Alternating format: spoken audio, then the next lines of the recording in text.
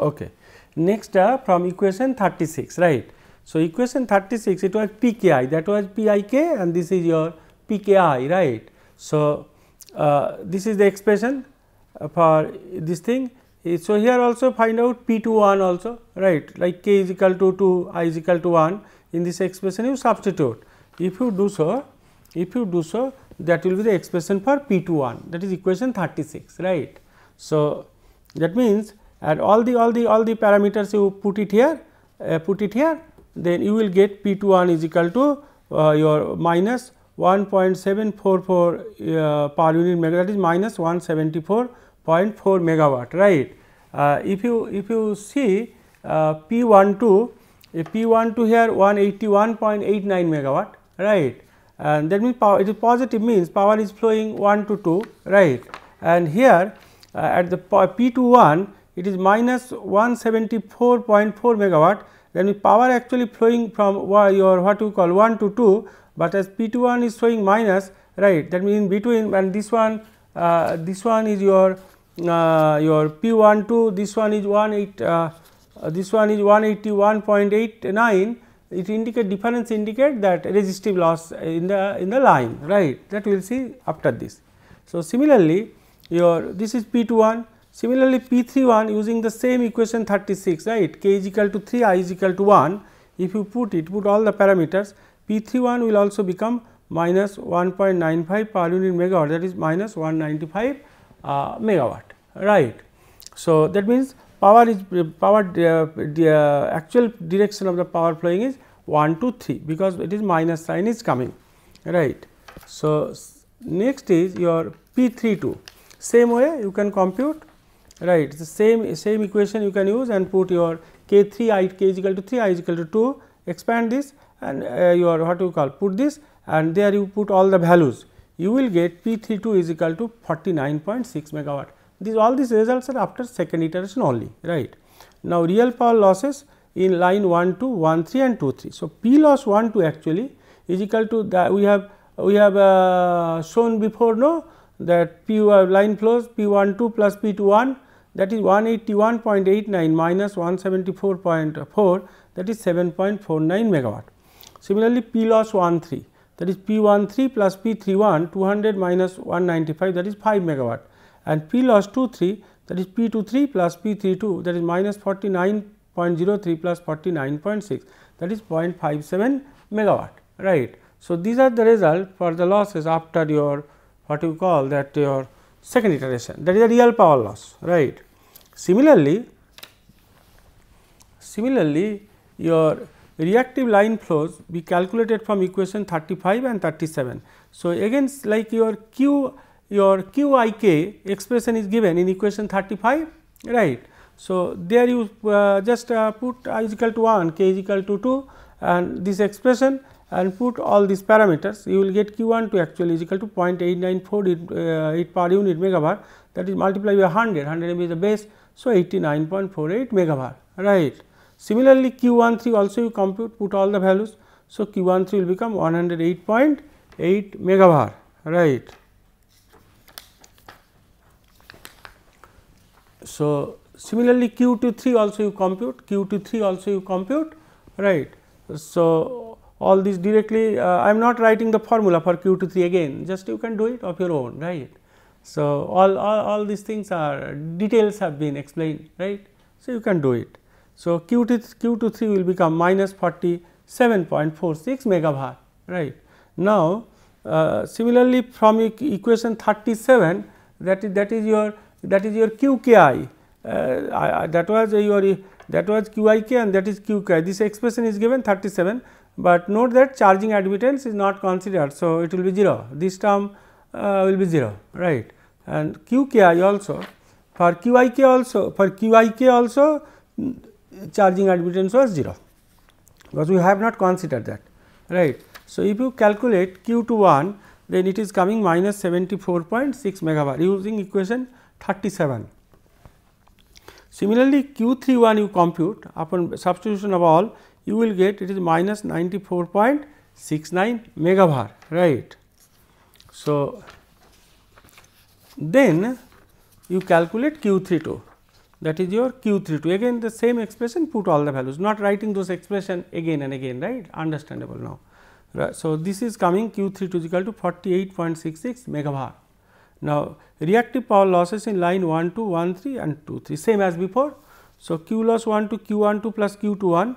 So, you will get 14.88 megavar. So, Q loss 1 3 is equal to Q13 plus Q31, you will get 14.11 megavar, and Q loss 2 3 is equal to Q23 plus Q32, that is coming 1.20 megavar. Note that all the results given above are computed after second iteration only. It is not converged result. For that convergence, you have to make a more number of iterations and you have to test the convergence, that whatever convergence procedure I have said, right. Next is that this is example we consider for when all buses are your PQ type buses, right. Now, next we will take an example that will consider PV bus also, and you can see that how we can accommodate PV bus in the Gauss-Seidel method. After Gauss-Seidel method, we will come to the Newton-Raphson method, right, and your coupled, decoupled and fast decoupled, right, load flows, and then we will see that your transformer, your tap changing transformer representation, the pi model, and after that I will tell you the P and PQV your bus accommodation in that load flow studies, that how one can do this and what is the your significance of it, right. So, next example is that your same data we have taken, except one thing, that this is actually in this case this is a slag bus, bus 3 is a PQ bus, that same load data as before 138.6 megawatt and reactive load is 45.2 megavar, right. And this bus is a PV bus, So, here for bus 2 voltage magnitude is specified. At PV bus, P has to be specified and voltage magnitude has to be specified. So, voltage magnitude V2 is equal to 1.0 per unit, it is specified, and load that is 305.6 megawatt, PG2 is also 50 megawatt, but no other thing has been mentioned, right. That means, PV bus means you have to find out that your what you call Q is not given, right. So, so that means in PQ bus V and delta are unknown for this bus, V3 and delta 3 you have to find out, and for this bus as your Q and delta 2 has to be obtained, because voltage magnitude specified, real power also specified, right. So, in this case we will show only your what you call that couple of iterations, right. I have to check whether I have made it 2 iterations or 3 iterations, right, but how to make it, but no Q limit, nothing will be considered here, just to show you that how things can happen, right. So, same as before, PL2 is given 305.6 megawatt, PG2 is 50 megawatt, right. Therefore, P2 is equal to PJ2 minus PL2, that is minus 255.6 megawatt. Therefore, P2 is equal to minus 2.556 per unit megawatt, same as before, right. And similarly,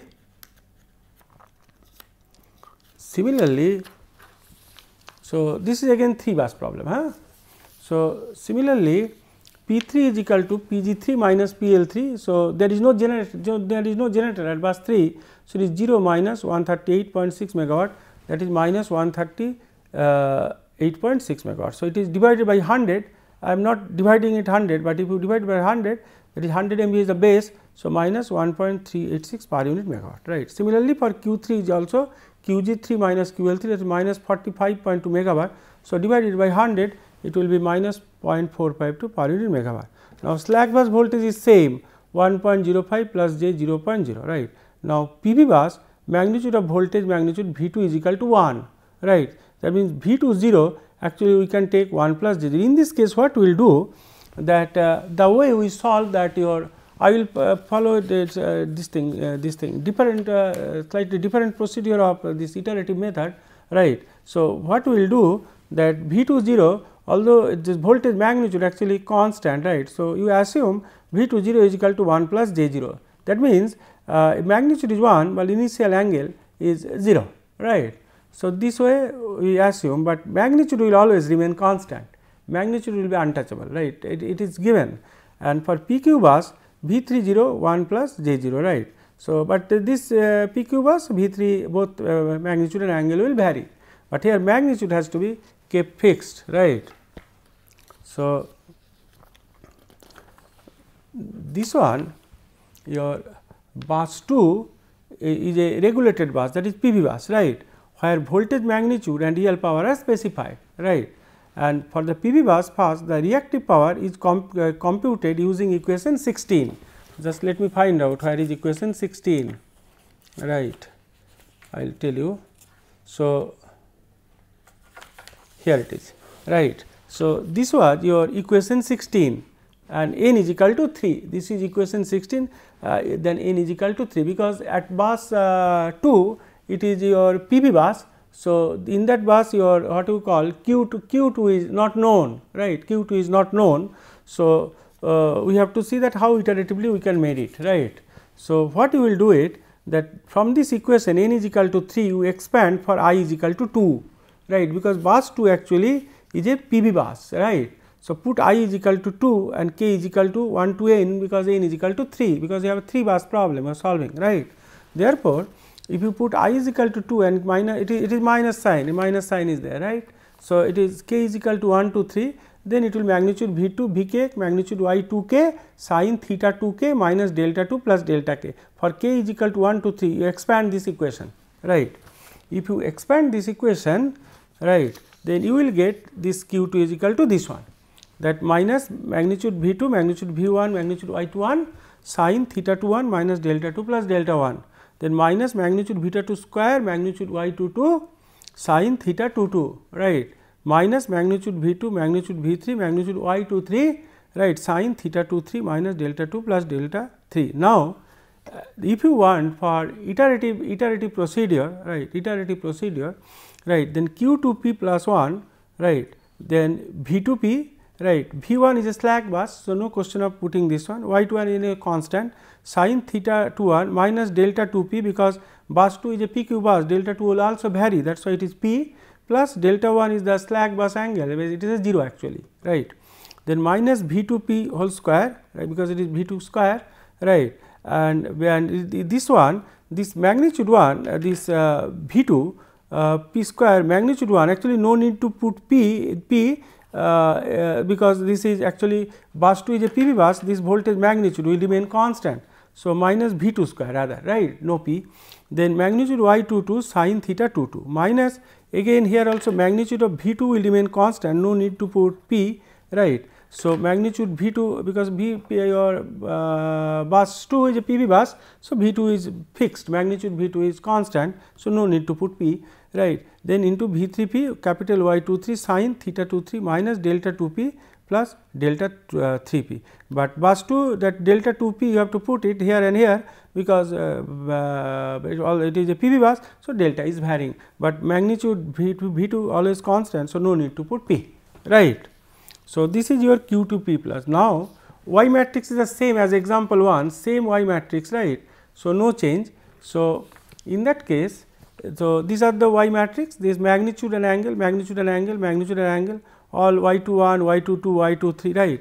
So, now iteration set p is equal to 0. Look, we are not computing at present any voltage or anything, only we are computing Q power injection at bus 2, right.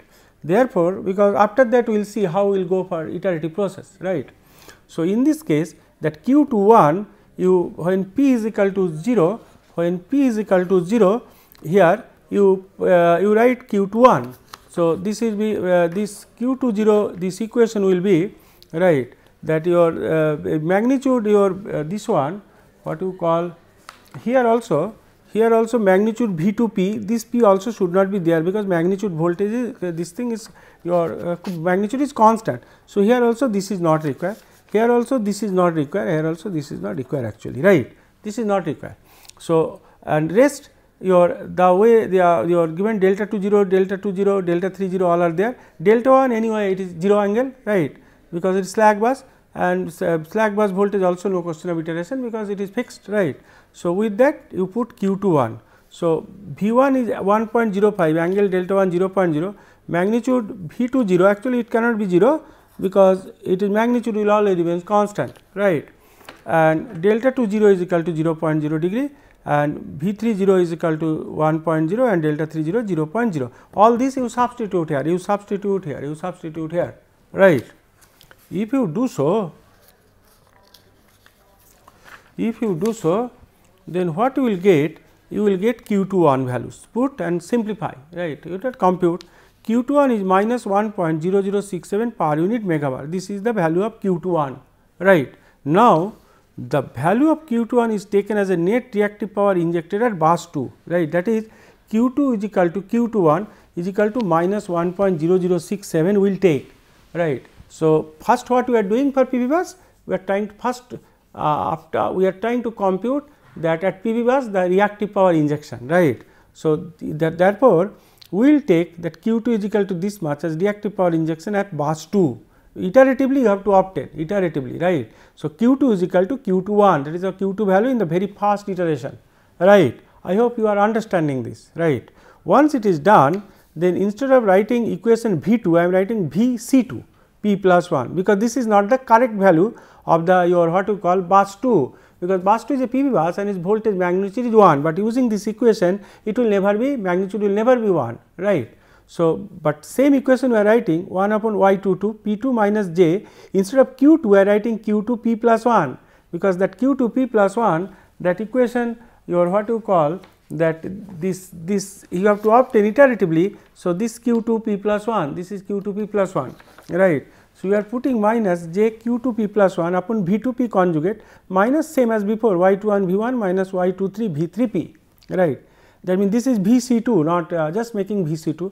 So, when P is equal to 0, when P is equal to 0, then VC21 is equal to 1 upon Y22 P2 minus J Q21, Q21 is already computed here, Q21 is already computed here, right. Here it is and P2 already earlier we have made it the net injected power at bus 2, those data known, right, minus Y21 V1 minus Y23 V3 0, this is the thing. Now, same as before you compute P2 minus J Q21, multiply this whole thing by 1 upon Y22. So, you have to compute P2 minus J Q21 upon Y22 minus Y21 upon Y22 minus Y23 upon Y22, right. So, if you do so, then P2 was minus 2.556 and Q2 was just Q21 was just minus 1.0067 we have computed. So, substitute all divided by Y22, you will get 0.04725 angle 221.9 degree. And next capital Y21 upon capital Y22, earlier we have got it, that is minus 0.3846. Similarly, capital Y23 upon capital Y22, earlier you have got it minus 0.6153. With this equation VC21, that means this equation, that is this equation will become your 0.047225 angle 221.9 degree divided by V20 conjugate plus 0.3846 V1 plus 0.6153 V30, right. So, with this all V20 known, V1 known, V30 known, everything is known, then you substitute all and then you simplify, you calculate, compute. It is coming VC21 0.98396 minus J 0.03155. If you take its magnitude, it is never 1, right, but we have to make it 1. So, what we will do for PV bus consideration in Gauss-Seidel method? What we will do, since V2 is held constant at 1.0 per unit, right, only the imaginary part of VC21 is retained. That means, what we will do, that imaginary part whatever we have got it using that Q2 you are considering that Q2 injection, that imaginary part will retain, but this one will compute, this one will find out. How we will do this? Now, that means, imaginary part will take F21 is equal to, because your V2 actually V2 is equal to your say E2 plus JF2, right. This way you are taking. That means, your magnitude of V2 is equal to root over E2 square plus F2 square. That means, otherwise you can write E2 square plus F2 square is equal to magnitude of V2 square, right. That means, E2 is equal to your magnitude V2 square minus your F2 square to the power half. right, whatever value comes. So, what same thing we are doing it here, that your F2 is here we got minus 0.03155. So, this is my F2, right, this is my F2. So, and its real part is obtained from this equation E21, just now I wrote, no, V2 square minus F2 square to the power half, same thing, that your V2 square root over V2 square minus F2 square, here actually in bracket one, although it will be positive, one minus sign is there before, here it is minus, because here it is minus. So, one minus is there, right. So, that means your this one, but V2 will be held constant at 1. So, this one we have kept fixed, right, minus your here also minus is missed. So, this is also your minus, right. So, that means it will become E21, that is 0.9995. Then we will take V21 actually 0.9995 minus this one, this will give you magnitude 1, because based on that only we got this E, right, and its angle is be minus 1.807 degree. That means this one using Q2 injection, that is we got 0.98396 and minus j 0.0315, but corrected value you correct it, right, by considering this approach, such that your this one magnitude if you take, it will become 1 now, and angle will be minus 1.807 degree. That means this V2 in first iteration magnitude is fixed because PV bus, but angle we have got it, right. So, similarly your but bus 3 is a PQ bus, So, in that case the same equation, same way you can write this equation V3 P plus 1 upon y 1 upon y33, capital Y33, P3 minus JQ3 upon V3 conjugate minus capital Y31 V1 minus capital Y32 V2 P plus 1, because V2 already computed. So, we are writing V2 P plus 1, not V2 P, right. So, with this with P is equal to 0, the first iteration V31, all these things are there, this is the equation, right. So, P3 minus JQ3 upon V30 already we have computed before, it is same here, right, and this one also same, this one also same, right. So, with that you put all these values for in the equation of V3, all these values. So, you will get V31 is equal to 1.0101 angle minus 2.03 degree. V3 is a PQ bus, so no question of this thing, directly you are getting. So, after first iteration you got V21 is equal to magnitude remain constant because PV bus, right, angle minus 1.807 degree, and V31 is 1.0101 angle minus 2.03 degree, right. This is after first iteration. Now, at least what you have to do is, now again you have to compute Q2 for the second iteration, you have to find out again, and you have to go for the correction to the real part of that PV bus voltage magnitude, right, real part of the PV bus voltage. So, similarly set P is equal to 1, then this Q22 will be the same equation will come, right, and all the values. Now, delta 1 is 0, delta 21 is computed this much minus 1.807 degree, delta 31 minus 2.03 degree, magnitude V1 is 1.05, magnitude V2 always constant 1, and magnitude V3 in first iteration 1.0101 per unit, right. So, all these values you substitute here, right. If you do so, then you will get after calculation Q22 will be minus 1.0507 per unit, right. This Q2 will get, and once you get this, in same way you calculate your what you call that VC2 computation, right. So, you will get that VC2 in the second iteration will be in this form, same thing again you make it, this is constant, and you will find with that values of Q, this is more or less same, right, this 0.04725 almost same, right. So, when you and all the initial value, all the values are known to you, so you substitute all the values, right. So, in that case what we will get VC22 in the second iteration 0.9888 minus j 0.05244. This one we can write E2 2 in the second iteration real part plus j imaginary part F2 2 in the second iteration. Now, F2 2 we are retaining, this is we are taking minus 0.05244, but E2 2 because voltage magnitude at bus 2 has to be held constant. So, it is 1. So, E2 2 is root over 1.0 square minus this minus 0.05244 whole square, that is coming 0.9986 right. That means V22 actually 0.9986 minus this one, although with a reactive power injection it was coming like this, but it is corrected right, and it is now 0.9986 and minus j 0.05244. So, V22 actually one angle minus 3 degree, magnitude is fixed again, but only angle is varying right. Similar way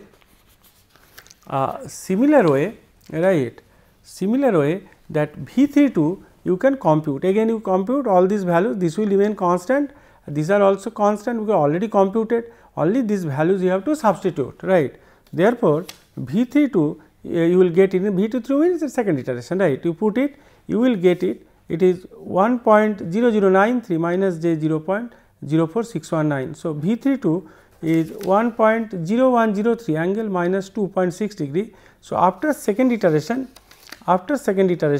that V2 and V3 in the second iteration, it is one V2 magnitude fixed, one angle 0 minus 3 degree, and this one 1.0103 angle minus 2.6. This is the result after second iteration. Actually, I have done it up to second iteration right. So, this is your what you call that Gauss-Seidel method, that how one can use a Gauss-Seidel method solving load flow studies right. So, only thing is that in Gauss-Seidel method that it takes more number of iterations, because convergence characteristic actually is a linear right. If time permits at the end, then I can show you the proof that convergence characteristic of Gauss-Seidel linear and Newton-Raphson it is a quadratic. If time permits, then not at the end of this topic, but at the end right. If I find 1 hour extra time, then I can show you the proof right. So, question is that in whatever two examples we have seen, it is a 3 bus problem only right, and with that also you have seen the huge computations required right. I am giving you lecture, so making all these things, but when you will calculate it, it will take more time right.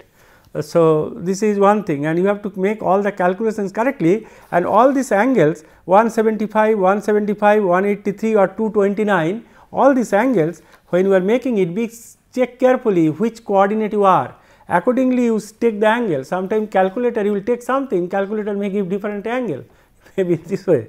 So, you have to see that which coordinate this thing are, and accordingly you take the angle, accordingly I have taken right, otherwise you may there is a possibility of mistake right. So, be careful about that, and all the calculations Y matrix other thing and charging admittance are not considered right, but your what you call this, but you have got your what you call got some ideas that how to solve load flows using in Gauss-Seidel method for considering when buses are PQ bus or buses and another thing is the PV bus right. So, but these are the thing, but different versions of consideration of PV buses are there in the literature for Gauss-Seidel method, but I have given you this version because I found this version is quite easier right.